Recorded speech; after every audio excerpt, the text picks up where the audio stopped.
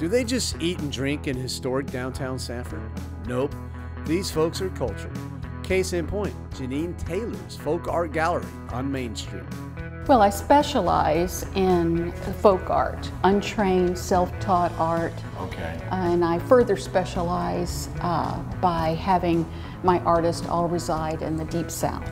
So in addition to having my folk art gallery here, I've got 8 working artist studios. Oh, wow. And those are local artists that work here in front of the public. I looked around at some of the art, but when I was walking by is what really caught my eye, the facade. Can you tell me a little bit about the facade? It's an artist by the name of Mr. Imagination. Okay. AKA Gregory Warmack. Okay. We became friends.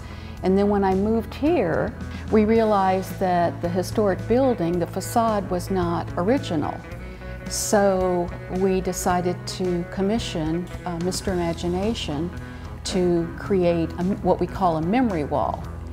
And I put a press release in our local paper inviting the community to bring up little mementos, nothing of real value, but something that had a story to it, and press it in the wet cement.